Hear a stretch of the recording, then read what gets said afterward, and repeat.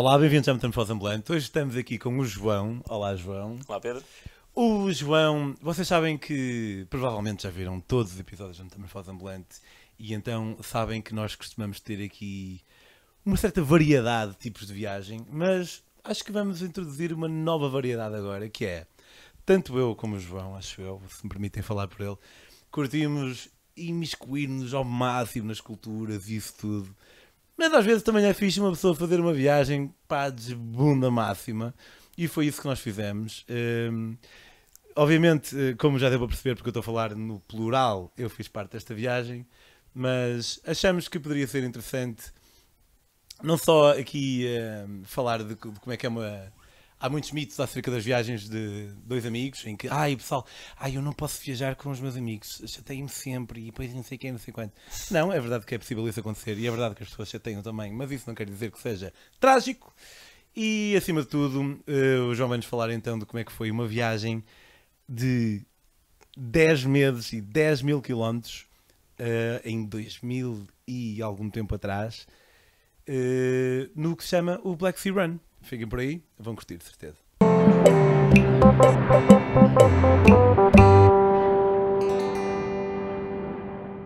Disseste 10 meses, não é 10 meses. 10 países. Mas eu disse 10 meses. Disseste 10 meses. Não, disse 10 mil quilómetros. 10 meses e 10 mil quilómetros. Foi? Ok. Quem me dera tivesse sido 10 meses. Ok. Mas eu ia fazer agora um take 2. Olha, mas não tem que 2? Sim. Mas podes ficar com isto. E assim até tipo meio clickbait, tipo, uau, uma viagem de 10 meses, que fiz. O pessoal, quem vê a primeira parte fica a achar que foi 10 meses. Pode ser. Mas olha que vissem tudo, para perceber que não é. Exatamente. Não, continuamos, eu quero fazer, podes fazer um take 2 no fim também, se quiseres. Sim, não, podemos continuar. Olá, João, um gosto de ter-te aqui. É um bocadinho, obviamente, estranho. Eu e o João somos... nós somos grandes amigos desde mais ou menos os 10 anos de idade. Então, obviamente, há um certo grau de estranheza em eu estar aqui a entrevistar o meu amigo. Mas acho que vai ser fixe na mesma. Portanto, João, Diz. Fala-me dessa viagem que tu... Mais uma correção, eu acho que foi antes dos 10 anos de idade, mas pronto, isso é uma discussão para outra altura. Pronto, esta viagem foi... Na verdade, eu não teria ido nesta viagem se não fosses tu, porque eu lembro, acho que na altura estavas a trabalhar em Inglaterra, eu estava em Portugal e tu mandaste-me uma mensagem pelo Messenger. Foi em 2013, não foi? 2013. Isso foi há muito tempo.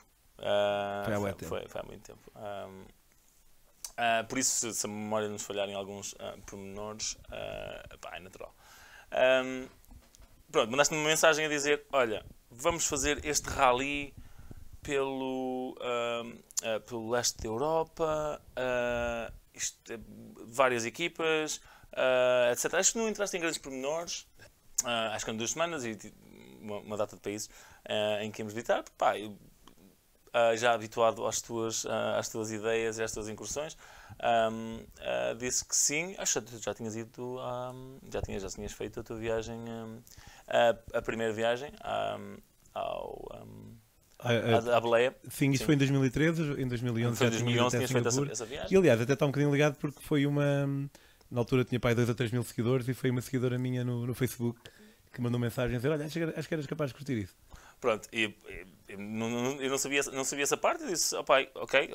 Aliás, porque eu lembro na altura em que foste para a Ásia, tu tinhas sugerido eu ir contigo e eu fiquei sempre com aquela ideia de, se calhar devia ter ido. Então quando sugeriste esta coisa, consideravelmente mais pequena, tipo, ok, e era no verão e pronto.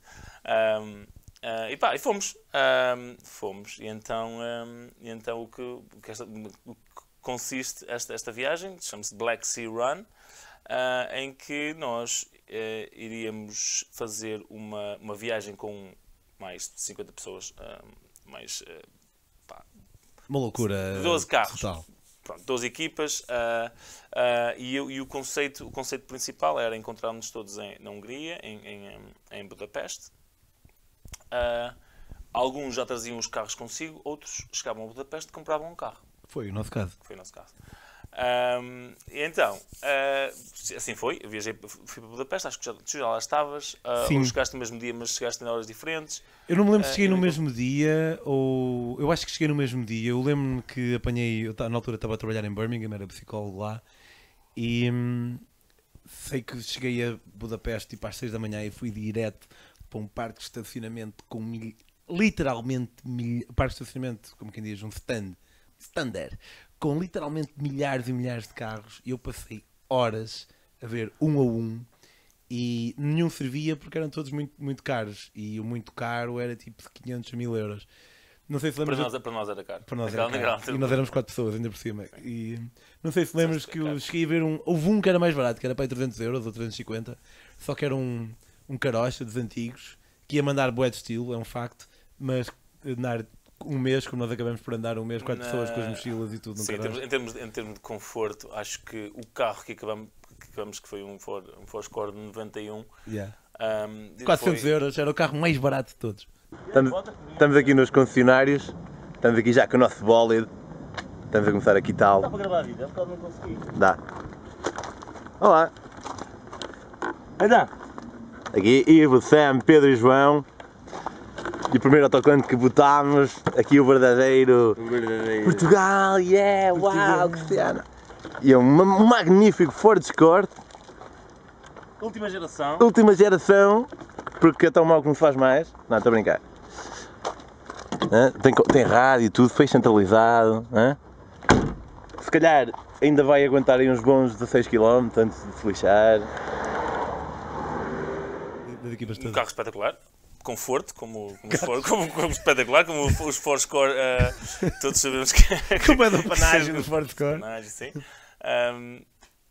E pronto, lá está. Eu cheguei, fomos ter com...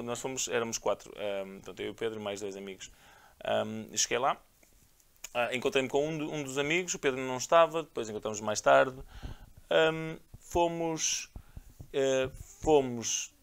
não me recordo muito bem, nós fomos sair e beber uns copos, como acabou por ser 80% dessa viagem.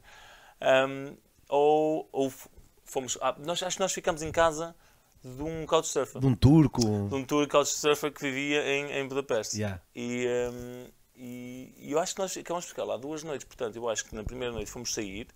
Na noite seguinte fomos buscar o carro. Tratado papelado, o carro custou 400 euros. Já me lembro, foi isso, fomos buscar o carro, que eu lembro depois, porque eu lembro-me de ver esse stand que era parecia um ferro velho, um stand. Não, o que parecia eram aqueles stands americanos, em que os carros estão, tem centenas de carros, só que todos muito velhos. Não havia assim carros grandes espingarda. Fomos buscar o carro, trouxemos, estacionamos o carro à porta do nosso couchsurfer e fomos encontrar-nos. Havia uma festa de recepção ao Black Sea Run, com toda a gente. Fomos sair, depois lembro-me de termos ido a essa festa, não me lembro muito mais depois. Sei que na manhã seguinte tínhamos de acordar e encontrarmos com toda a gente que ia participar do Black Sea Run para nos distribuírem os vinis, os autocolantes para pôr nos carros. E as t-shirts, talvez, não sei. As t-shirts, tipo esta t-shirt aqui. Cuidado com o microfone. Que viemos a adquirir. A única t-shirt da viagem... Eu tenho a ideia que não havia t-shirt para todos e nós tivemos de sortear. Não havia t-shirt para todos porque nós, precisamente o que eu queria dizer... Ok, como nós tínhamos saído na noite anterior, acordamos tarde demais, acabamos por não nos encontrar na praça onde todos os carros... Nós não chegámos a tempo da partida. Não chegámos a tempo da partida. Chegámos atrasados à partida. Não, nem sequer chegámos atrasados à partida, que nós partimos depois deles já terem... Mas nós andamos lá a tentar um bocado, eu lembro-me. Andamos a tentar, mas já não valia a pena que eles já estavam... Acho que os encontramos depois na estrada, vimos por mensagens. Todo um evento e cenas e coisas fixe e nós... E nós, no nosso Ford Escort cinzento... Com uns bigodes, tínhamos os bigodes. Tínhamos bigodes, é verdade. Nós decidimos ter o tema como 3 das pessoas que iam na nossa equipa eram portugueses. Nós decidimos ir com o verdadeiro bigode à tuga. Então, um grande farfalhudo e pronto, tínhamos isso. E a nossa equipa era Let God's Bigodes? Ou... Let God's Bigodes. Isso era o nome da equipa. Eu não lembrava disso. Let God's Bigodes. Então, Fomos, pá, lá seguimos em frente, pá, fomos com eles e eu acho que a primeira noite, se não me engano, assim, eu acho que é uma coisa, tu achas que é outra, mas eu acho que nós fomos Há aqui um meia-culpa, que é isto foi há 8 anos e foi uma viagem...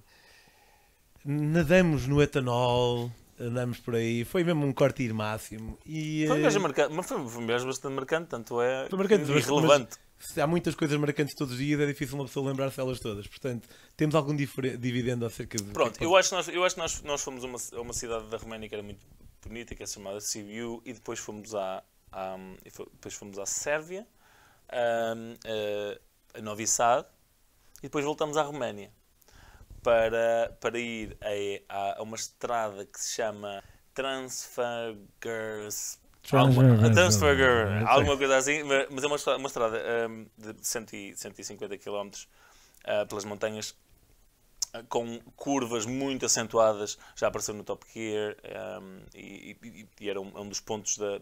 Pronto, porque o rally havia certos pontos em que estavam decididos, aos quais nós íamos. Todos os dias, na verdade. Todos os dias estavam decididos. Nós íamos ali, pronto, nós acabou por não ser, se nós seguíssemos, acabou por não ser. Uma pessoa era obrigada a ir. Não era obrigado. Pronto, não és obrigado a nada, não somos obrigados a estar aqui.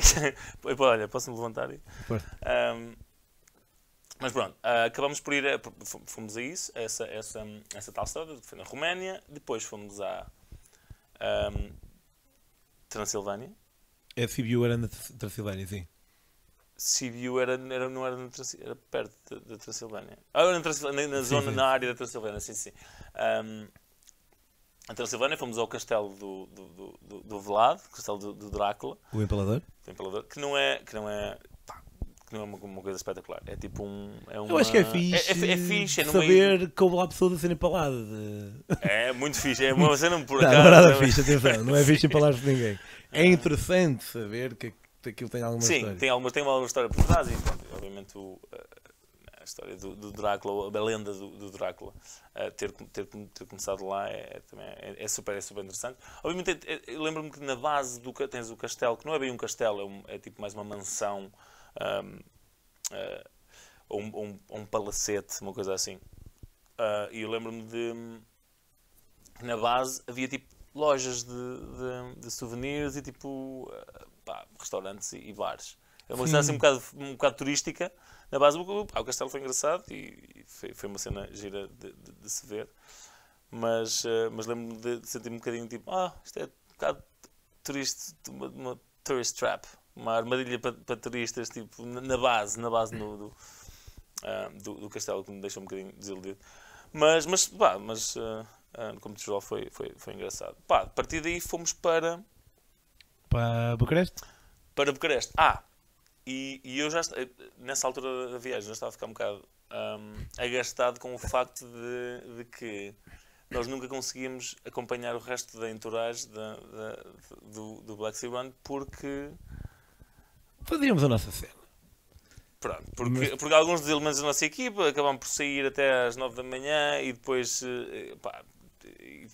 nós acabamos por partir mais tarde dos sítios onde estávamos e acabamos por nos desfasar com as outras equipas. E eu lembro-me que da Transilvânia para Bucareste, na capital da Roménia, eu fui com uma equipa sueca. Eu deixei eu não me lembrava disso. Estou farto de vocês estarem. Mas com a equipa sueca não foi mais tarde na Croácia? Ou tu deixaste-nos duas vezes? Deixei duas vezes. Eu deixei-vos 2 vezes porque vocês estavam sempre a sair atrasados e estavam sempre. E não é que eu seja a pessoa mais pontual do mundo. Não é. Mas que não sou todo. Mas naquele contexto, nós estávamos lá para aquilo, eu gostava, queria fazer parte daquela entourage, daquela caravana de carros. Tinha sido essa a ideia, é verdade. E tinha ido com essa ideia, foi a ideia que me vendeste.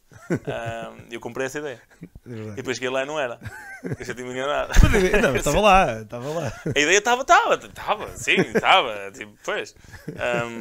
Agora, pronto, o que aconteceu? Fui com eles, fomos para Bucareste. Fomos sair à noite. Primeiro chegamos à casa do Ivo. Ficámos com um amigo nosso, que é o Ivo, que vive lá. Ou seja, nós tínhamos onde ficar. Outra coisa é que nós tentamos sempre ficar sem pagar.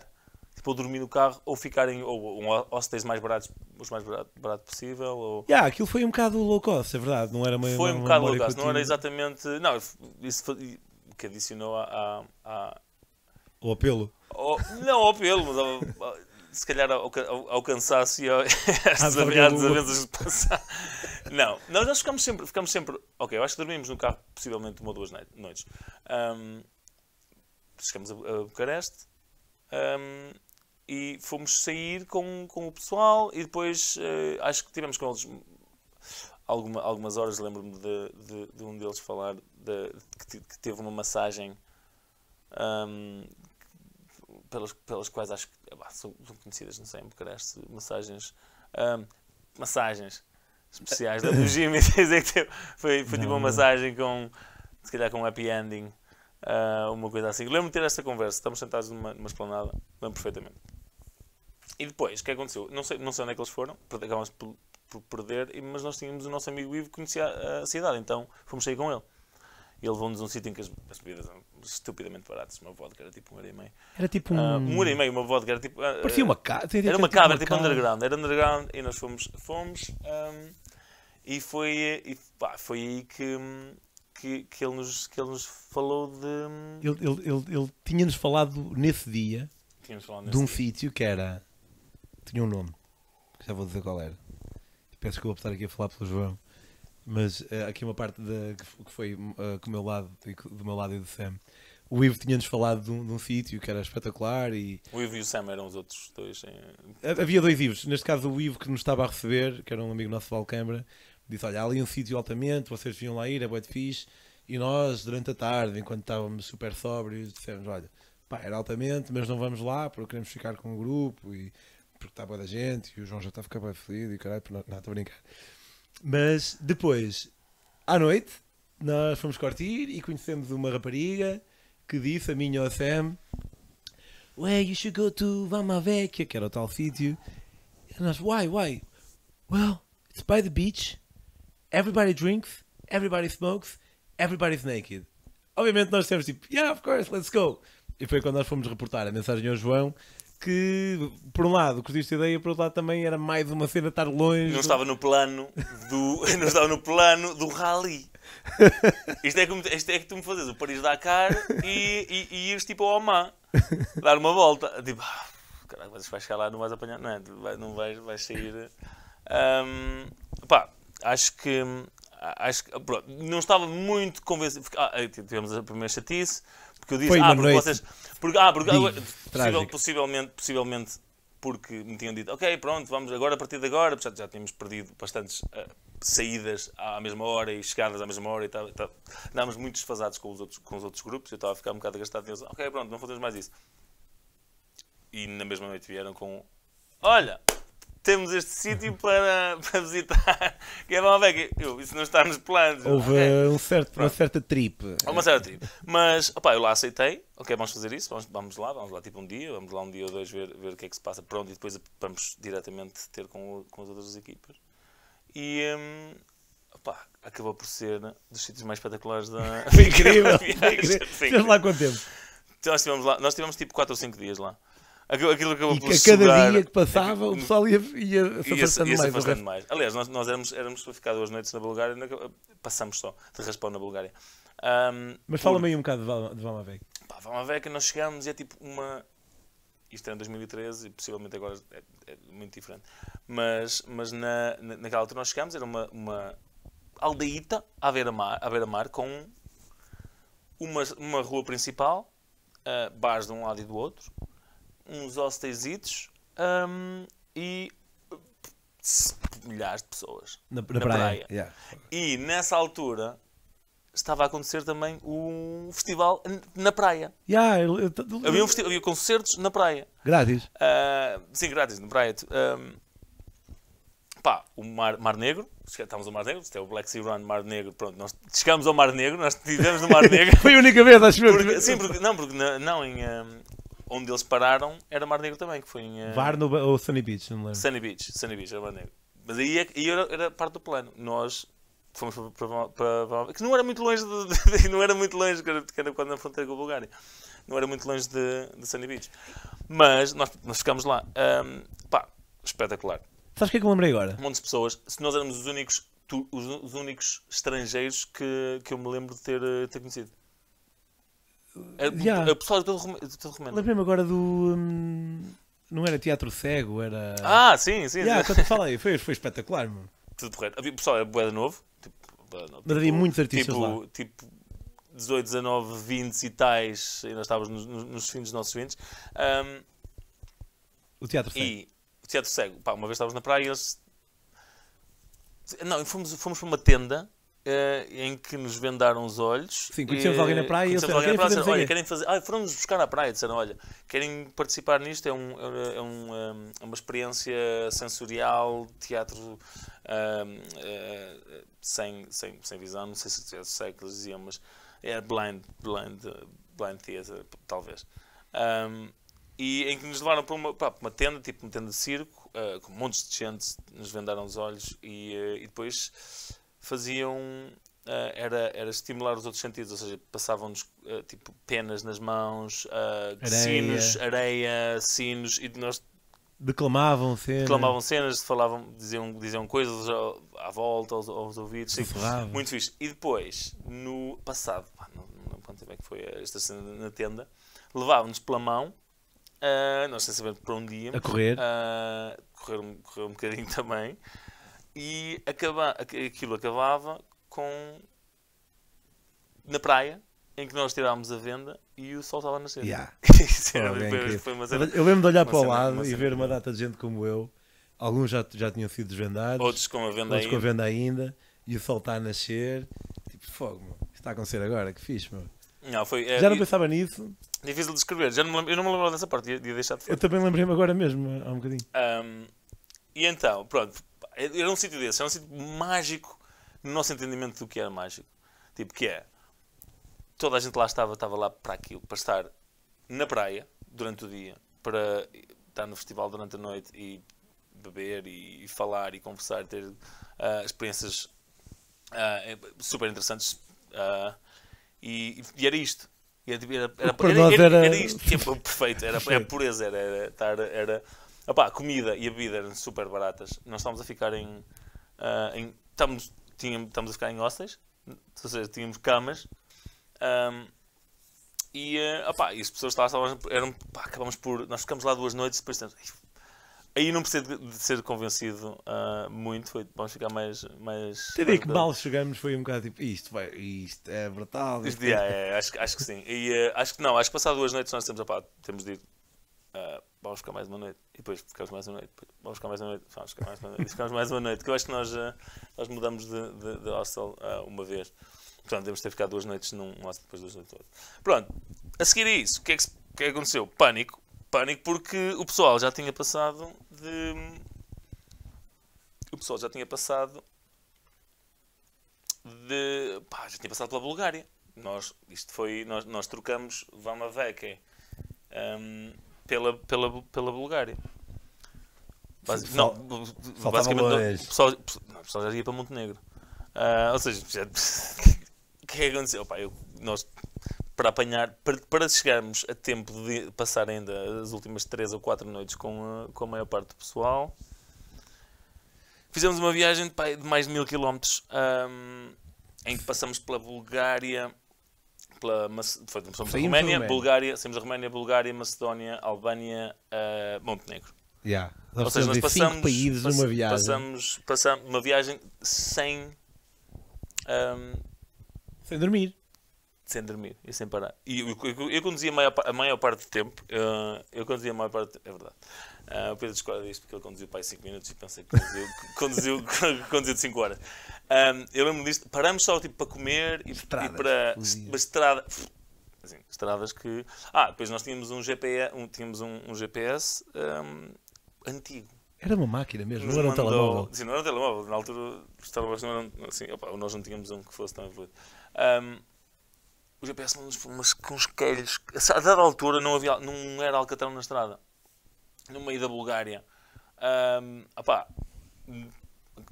Não faço ideia como é que como é que conseguimos sair dali, mas acho que a única coisa que eu pensei assim, opá, isto tem que ir dar a algum lado. Eu acho que não voltei atrás. Vimos, no entanto, lembro-me de paisagens incríveis. Lembro daquelas montanhas da Albânia? Nós As montanhas da Albânia, uma cena desfiladeiros com rio, super bonito. Na Roménia também vimos na Roménia. Cenas que desconhecia, que existissem nesse país e que tu não vês normalmente nas brochuras de viagens, de pacotes de viagens. Cenas lindíssimas. Nascer de sol, quase que me desmatava, porque eu estava a conduzir à boia da horas. Lembro-me de acordar porque ouvi o carro já fora da estrada a bater na gravilha. O que, obviamente, não é uma coisa que se deve fazer. Não é uma coisa que se deve fazer, mas, obviamente, quando alguém adormece ao volante, não sabe que vai adormecer ao volante. Eu não decidi, vou dar o vosso snacking, seja o que Deus quiser. Seja o que Deus quiser. A partir desse momento acho que eu parei. E talvez tenha sido quando tu foste conduzir 5 minutos. tenha sido conduzir um bocadinho 5 minutos e isto se calhar não vai dar. Não, olha, eu lembro quando vi tanto que lembro-me de sentir-me mesmo cansado e começar a ver um bocadinho a dobrar e parar para dormir um bocado. E acho que foi a única vez que o carro parou. É possível que tenha sido. Eu acho que foi isso. Nós trocamos. E depois tu conduziste 5 minutos e estavas cansado. E ficavas cansado. E eu que estava a conduzir há 10 horas. Pronto, está bem, olha, estás cansado, estás cansado. Mas pronto. Nisto tudo, isto foi um carro de 400 euros. Comprado na Hungria. Dinheiro na mão. E o carro só variou duas vezes. Então, ponto da situação. Entramos na Sérvia e a merda começou a acontecer. O carro não pegou. No primeiro e segundo estávamos na Sérvia a dar o passaporte ao gajo da Sérvia e o carro já não pegou. Tivemos que empurrar o carro. Já teve que pegar de empurrão. Eu não. Literalmente pegar de empurrão. E andamos para aí 6 km. You should also speak in English. Or then we will put subtitles for Sam. Não, we won't. Pronto, e andou para aí 6 km e depois começou a deixar de andar. Já o empurramos para aí 3 ou 4 vezes, ele anda um xisquito, mas depois não anda, já compramos óleo, já compramos cabos e tivemos que chamar um mecânico. Estávamos com algum orgulho do nosso carro ser o mais barato de todos, mas parece que uma bateria nova se calhar vai ficar um bocado mais caro. Mas pronto, olha, são cenas. E olha, já fica fora do caminho, olha, já variou no primeiro dia, agora já não varia mais. E está toda a gente a curtir, lá em Novi Sad, no sábado à noite, e nós aqui, com o nosso carrito, a 2 horas de Novi Sad ainda. Forward to Novi Sad. Andamos, não, mas pá. Don't. It's at night time. It might be like... E uma vez foi... Que aqui nós não temos um diferente, eu acho que foi logo a seguir à Hungria. O João acha que foi a meio desta viagem, mas não importa. Não importa, foi o alternador da bateria. É uma corrente que tem, não percebo muito de carros. Uma corrente que tem partiu e nós íamos a conduzir o carro, simplesmente foi abaixo. E nós tivemos que empurrar o carro para uma bomba de gasolina. Perguntámos ao pessoal se eles conheciam um mecânico perto. Ou foi a entrar na Sérvia quando estavam a dar o passaporte e depois não conseguimos com o carro ligado. Isso também aconteceu. Não, já estava a acontecer. Pois, nós estávamos na fronteira. Damos os passaportes e tudo e já, ok, está tudo bem, podem ir embora. E depois o carro não pega. E depois tivemos que empurrar o carro. É verdade. Como era o alternador da bateria ou era a corrente do alternador? Acho que é a corrente do alternador. Acho que é isso. Eu não sei porque, aliás, porque o mecânico que nos safou era sérvio e não falava inglês. Lá veio um mecânico às 10 da noite num sítio qualquer porque os gajos nas bombas na bomba de gasolina ligaram. O gajo veio. Lembras-te disto? O gajo veio. Disse, liga o carro. Liguei o carro, meteu as mãos no capô. A sentir o carro. Abriu. Olhou para dentro. Fechou. Escreveu 40 no capô, no pó. Porque o carro estava todo cagado, cheio de pó. Escreveu 40. Era o car whisperer. Ok. Dobro, que é bom. E fomos... estás a tentar abrir uma cerveja com um martelo. E fomos... o gajo foi buscar a corrente, meteu a corrente, o carro começou a funcionar, nós felizes da vida seguimos. Isto foi antes, eu só me lembro agora desta parte do carro, que foi interessante. Onde é que eu ia? E lembras-te que nós, nesse dia, entramos na Sérvia a empurrar o carro, conhecemos o Car Whisperer, e depois chegamos a Novi Sad, 2h30 da manhã, já não vai dar para curtir. Como eu já disse, o objetivo desta viagem era muito focado em curtir. Chegamos a Novi Sad às 2h30 da manhã e fomos para a cama para aí às 9. Conseguimos curtir ainda. Tu foste para a cama para aí às 9. E câmara ao carro. A câmara ao carro. Nesse dia a câmara ao carro, eu fui mais... Foi aí que começou. Nós voltamos atrás porque isto foi tipo aí um dos segundos... o segundo sítio onde nós paramos.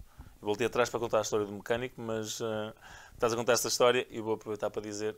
Eu fui para o carro, ainda era de noite. Ok. Tu chegaste às 9. É diferente. Sim. E foi aí que começou a parte do nós nos atrasámos. Por esta... Não era o único, atenção. Não. O Sam também, que era o nosso outro colega. Então, onde é que eu ia?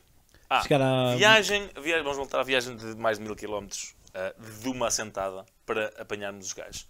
Fizemos essa viagem, mais de 1000 km. Eu acho que a dada altura nós paramos numa cidade e tipo, ficamos em algum lado e dormimos no carro. Porque nós...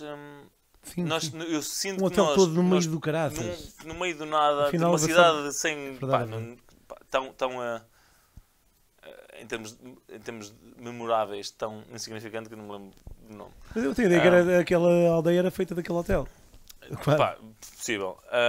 Fomos... devemos ter dormido uma noite. Perder mais uma noite, não é? Com os nossos amigos da viagem.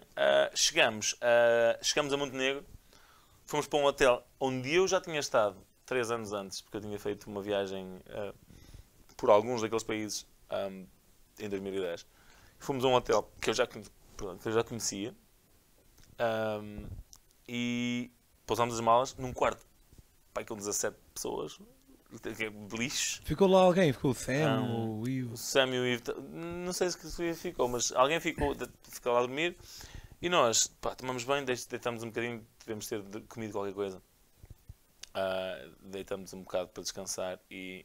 Um bocado tipo... Um bocado para aí 10 minutos, a meia hora, não sei. Uma hora. Uma hora. E seguimos para encontrar um dos pontos fulcrais era uma discoteca chamada Mountain... Eu não me lembro. Mountain Top, que era no topo de uma montanha em Montenegro, em Buba Beach. Buda. Em Buda, não era Buba Beach, Buda. Em Buda, que era Mountain Top, acho que era Mountain Top o nome, que era no topo de uma montanha, uma discoteca gigante que parecia um pavilhão, um anfiteatro. E nós apanhamos um táxi, fomos para a discoteca, chegamos lá dentro e andamos à procura do pessoal da Black Sea Run. Chegamos lá e estava toda a gente num sítio com bebidas e fizeram uma grande festa. Foi incrível, nunca me senti tanto como o Rockstar. Nós sabíamos que vocês iam conseguir, caralho. Porque eles sabiam que nós andávamos nestas andanças e a tentar chegar ao pé deles e etc. E foi incrível. Tivemos acho que tivemos 2 noites de farra em Montenegro e seguimos para Croácia. Bósnia. Só que antes de irmos para a Croácia fomos à Bósnia. Aqui é que também não me lembro muito bem, porque eu acho que nós talvez tínhamos ido para a Dubrovnik e depois fomos a Sarajevo. Porque há uma... eu acho que fomos à Bósnia primeiro. Acho que é possível. Fomos à Bósnia, fomos à Bósnia, fomos a Sarajevo. Na Bósnia aconteceu foi a segunda vez que o carro deu de si, que foi uma estrada no meio do nada, eu lembro-me perfeitamente. Uma estrada quase desértica, daquelas em que só tens tipo uma casa aqui, uma casa acolá, um cafezito. À faroeste. Tipo, a terra é amarela, Eu, por acaso, não me lembro de nada, calor de rachar, eu lembro-me exatamente porque eu ia a conduzir, mais uma vez. E os travões iam a bater já no ferro. Já não tinham calços. Tipo, os já tinham ido à vida. E eu lembro daquele barulho. Olha, o carro já não está a trabalhar. Tinha que fazer imensa força para o carro trabalhar. Eu disse, o próximo mecânico que eu vir, vou parar. Parei lá, paramos o mecânico. Ele, mais uma vez, não falava inglês. Isto na Bósnia. Olhou para o carro e disse... Não sei o que ele disse. Ele gesticulou qualquer coisa, chamou-me para ir com ele, ele foi, fomos dar uma volta do caraças, parámos em 2 ou 3 mecânicos, ele encontrou lá uns calços porque ele não tinha que servissem no nosso carro, voltou, meteu os calços, nós pagamos e seguimos caminho. Aquele carro deu-nos 2 problemas. No mês foi muito bom, um carro que... Já disse, era o carro mais barato das 14 ou 15 ou 12 equipas. Foi e problemas baratos, que um foi 40 euros e os calços foi para aí 20. E pronto, seguimos, depois chegámos a ir ao país final. Não, fomos a Sarajevo, que é uma cidade engraçada. Depois fomos a Mostar. Depois voltamos a entrar na Croácia, que era o país final. Yeah. Na Croácia era fomos a Var, que era uma ilha. Em que basicamente nós fomos lá para nos embedar e para sair à noite. Como o resto. Como o resto. Não foi especial. Já disse, pessoal, nós gostamos de fazer outros tipos de viagens, é óbvio. Sim. Mas esta viagem foi com este enfoque e eu não me arrependo de nada. E não éramos só nós, era tipo toda a gente. Não éramos só nós, parece que os nossos pais. Não conseguimos. Aí conseguimos sair com o pessoal, mais uma vez. Conseguimos sair, até porque era a última noite de todas. Não era a última noite. Não em VAR. De VAR. Ainda fomos a Dubrovnik a sair mais uma noite. Fomos montar uma discoteca em Dubrovnik. Lá. A ideia que eu tenho é isto. E depois fomos. E depois fomos para acho que Zrća Beach, que é uma... Agora sim, a última noite do Black Sea. Sim, que é uma última noite, em que era a festa de encerramento, em que era o culminar daquela viagem que toda a gente estava... Se calhar houve muita gente ali que eu conheci naquela festa. Foi o último dia. Porque estávamos a tentar sempre apanhar o pessoal e houve pessoas que como é que era a praia? A praia é daquelas praias sem areia, com pedra, com aquela tipo parece gravilha. Era uma praia, era só uma praia deserta com 5 ou 6 bares de discotecas. Grandes discotecas. Enormes. Incrível. Nunca vi nada assim. É um sítio de festa. Se nós ainda não tínhamos tido nenhuma festa até então, foi ali. Ali foi o sítio para ter a festa. Também merecíamos, já. Sempre ali direitinho. Fomos sair, encontramos toda a gente, tivemos uma grande noite maluqueira. O pessoal dispersou depois desse dia. Fomos todos para os dispersou e nós decidimos ficar mais uns tempos. Ainda fomos outra vez sem o pessoal do Deixa eu só contar uma cena muito breve. Esta foi uma noite bastante louca e nós perdemos todos uns dos outros. Eu perdi-me do João durante várias horas. E fiquei com o Sam, que era um de nós. E nós decidimos, eu e o Sam, entrarem. Disseste que eram o quê? 6 ou 7? Eu acho que eram 5 ou 6 discotecas.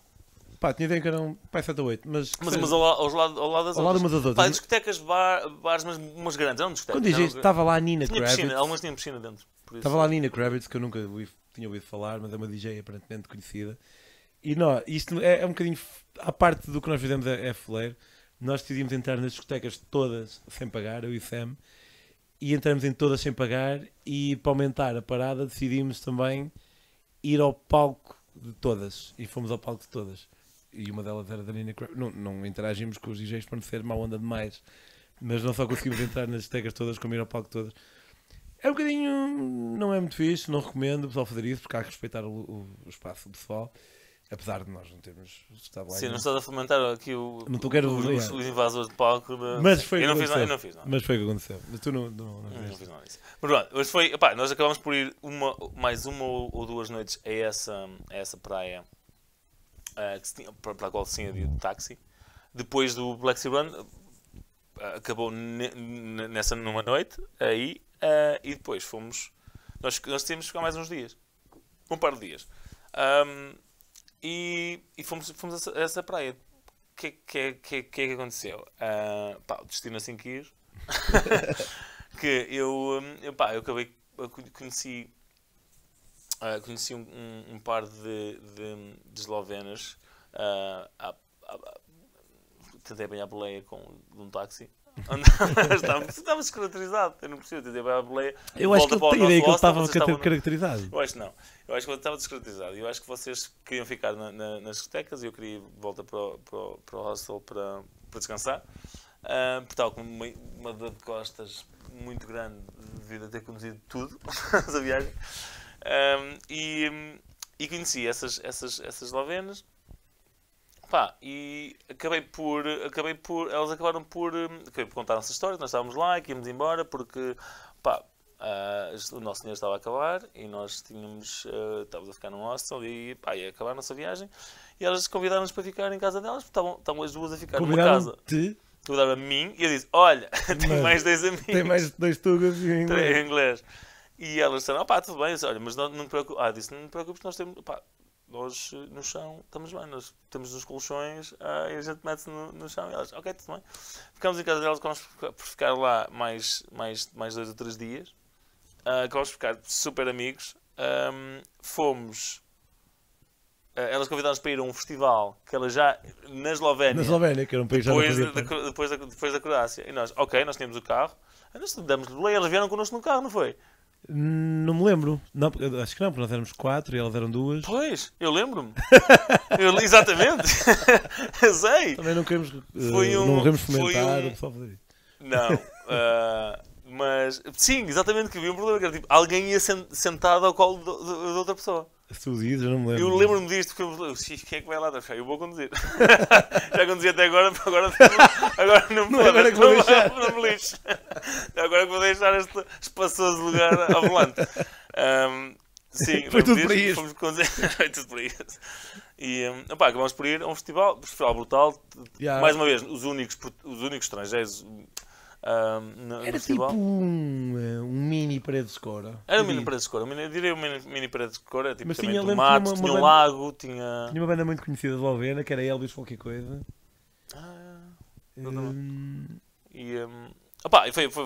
Foi brutal. E depois da Eslovénia, depois aí é que nos expressamos. Eu ainda fui para a Hungria, ainda estive em Budapeste.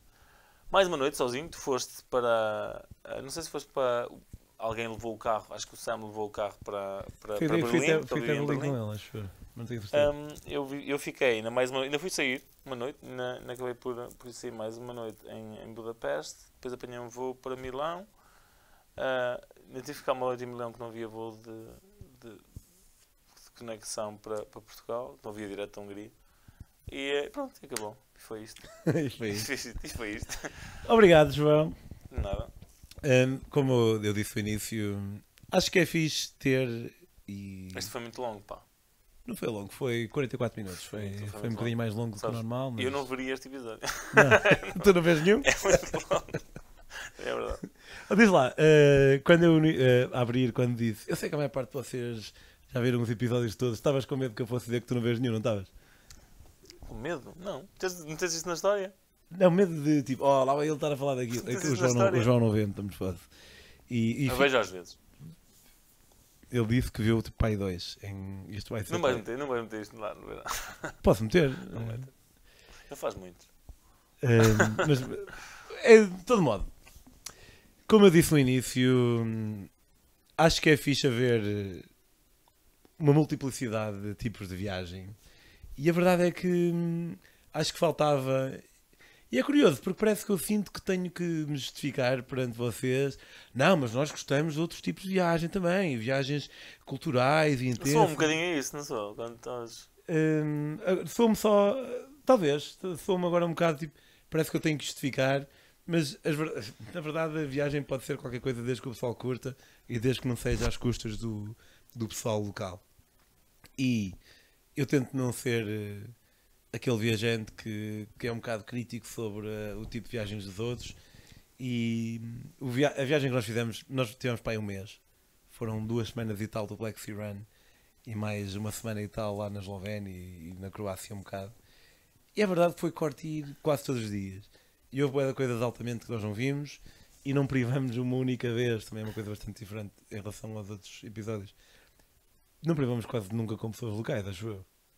Tipo na noite. Quem vai lá ver aqui? Na noite. Na noite. Não, nós imiscuímos em todos os sítios porque não. Porque, Não, repara, não privamos, mas privamos porque em todos os sítios nós não tínhamos as pessoas com quem fomos naquela viagem, porque estávamos sempre atrasados. É verdade. Nós estávamos Privamos, a privar com as pessoas das cidades onde nós estávamos. Na noite. Porque o grupo do Black Sea Road estava longe. Na noite, e Sim, na verdade sim. isso também vale. Sim, na noite, sim. E vale. Posso dizer que uma das únicas atividades que nós fizemos foi ver o Castelo do Drácula. Diária, diurna. Sim. E tirando tudo o que tu conduziste. E tudo o que eu conduzi. Uma atividade. Espero que tenham curtido. O João não tem assim nenhum perfil de Instagram em particular. Tenho dele, mas é privado, não é assim de viagens nem nada. De qualquer maneira. Obrigado. Não, mas de qualquer maneira é o quê? Não sei. Já Albergaria. Não sei. Ele nem sabe, pronto. Eu nem sei. Mete no thumbnail. Se quiserem seguir. Olha, está aqui. Não sei se vai estar. Se quiserem seguir todo o resto, não só de viagens de corrida como estas, mas também viagens com um diferente tipo de profundidade,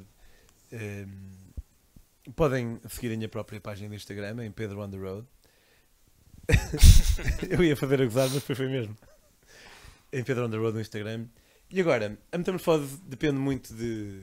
E tenho tido um grande apoio recentemente dos meus patronos e agradeço mesmo. A Metamorfose está a tentar recuperar-se, é por isso que estamos aqui um bocado neste estúdio improvisado que é o meu escritório. Se quiserem apoiar a Metamorfose, podem começar com 2€ por mês apenas, não é muito. Eu sei que há muita gente que vê e nunca pensou em apoiar, e eu percebo isso, porque na net é tudo grátis. E também sei que há muita malta que fica um bocado chateada quando o pessoal fala em dinheiro, em apoio, e que chatos. Mas é um bocado necessário, porque estas coisas têm que... Esta câmera que eu estou a usar, por exemplo, neste preciso momento, é do João Amorim, do Follow the Sun, e eu tenho que arranjar a minha própria. Portanto, fim deste peditório, patreon.com/metamorfose ambulante. Uma maneira alternativa que tem de apoiar a Metamorfose é comprando os meus livros em daquili.com. Subscrevam o canal, façam aquela ativação da campainha e vemo-nos para a próxima. E João, vemo-nos daqui um bocadinho a jantar lá em baixo. E talvez falemos de outra coisa, noutro episódio, um dia destes. Até a próxima. Tchau.